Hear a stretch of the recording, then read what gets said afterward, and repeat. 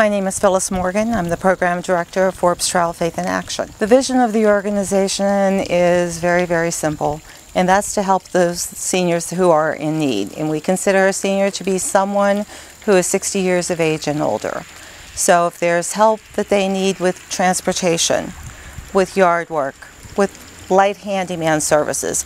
We're not putting on a roof, we're not going to replace windows, but I really don't want to see an 80 or a 90-year-old stepping on a ladder in order to change a light bulb. Our volunteers are going to be there for them. We also help with correspondence. In this day and age, people are besieged, especially from the medical companies, with a lot of bills. And they really don't know, should I pay this one, shouldn't I pay that one? Has it already been paid? So we have volunteers that, believe me, like to do that kind of stuff. So they're the investigators. They will go through everything and make sure that the bill is paid correctly. And many times we are often asked to intercede for them whenever there is a problem with the bill. In addition to that, we also like to be able to go out with our care recipients and be able to visit them. But one of the most important things that we're starting to find out nowadays is caregiver relief. And what I mean by that is there are individuals out there who are caring for a loved one 24/7. And many times they have a need to get out and either go grocery shopping or maybe even go and do something personal for themselves. But they want their loved one to remain safe at home. So by calling Faith in Action, we can get a trained volunteer to go out there. We don't do anything medical, but we can certainly spend that time, a couple hours with them, and their caregiver will know that they are in safe hands. So those are just some of the things that we're doing for them. My name is Ruth Fowler, and I'm a volunteer. A couple of years ago, I had surgery on my shoulder. So I was in a position where my arm was in a cast. I was really told not to move my arm at all. So I was eating with my left hand, and it was very difficult. Well, I had to go to physical therapy 3 times a week.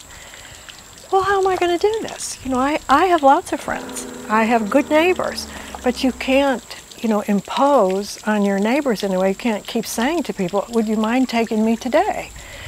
So I heard about Faith in Action, and I got in touch with Phyllis, and she came out and interviewed me and set it all up, and then I was going to be taken care of. As it turned out, I got in touch with my automobile insurance company, and they said I could drive with my left arm. So it turned out no one ever needed to help me. But I had experienced that sort of panicky feeling, like, what do you do when you can't do for yourself? And I guess maybe that's a good advantage of bad things that happen, is you feel really compassionate for other people in that situation. So I volunteered. I said, well, I would take people. And as it turns out, I really enjoy this. These people are interesting, and, I don't so much view them as just people who have troubles. They're interesting, wonderful people. And I like to read and I like to knit, so while they're, talking to the doctor, whatever, I'm having a good time and I'm meeting other people. And another part of it is for people who can't drive. I always say on the way home, would you like to stop at Giant Eagle? And every time, yes, because they can't. I mean, one woman I took her, we bought stamps. She had to get money from the bank, and she had to go to the Giant Eagle. And when you think, if you can't do that, how constricted your life is. It really is a pleasure. It makes me feel really good, not only to help those people, but to know those people. They're wonderful people. My name is Michelle Clark, and I'm currently the chair of the steering committee, which assists the program director in trying to provide services within the communities that we serve. To sum it up very easily, is we serve as the family, not every day, not providing meals, not providing those kinds of things. But what we do is if somebody doesn't have a family member around, or doesn't have a very functional family member around, which many people in the area don't have, they can call us, and we provide services to provide transportation to a variety of things. Our biggest transportation is to doctor's appointments. We even have the mayor of Murraysville taking people for cataract surgery in Pittsburgh. So we have a lot of volunteers who do that. So we do help that. We also provide transportation for shopping. We provide transportation for, say, somebody has a spouse or somebody in a nursing home. If they request, we might take them to visit that member. We also provide telephone assistance. Say somebody's had surgery and they just want us to check on them. We don't provide any medical services, but we want to make sure, especially in the light of today's medical kinds of things, sometimes people are discharged and don't feel real secure about being at home. So we do provide that kind of phone call. We also provide phone calls. For example, one woman she wanted a call every day of the year. We put a team of 3 people together to call her every day of the year, including Christmas. She did not want to be found dead 3 days later in her home. On the other hand, we had a 90-something-year-old who made these kinds of calls. And after a while, these people make these kinds of links and provide services. So I feel not only do we provide services to our recipients, but also the goodness of community is shared with the people who are our volunteer. We do safety checks where we go into the home, and I think it's a 4-page kind of thing. It's very private. It doesn't go to the Office of Aging or insurance companies or anybody else, to tell people what in their home might cause a fall or other kinds of safety issues. If we get into these homes and we find they don't have grab bars, they don't have smoke detectors, we can provide this through a grant for free. So we provide a lot of services like that.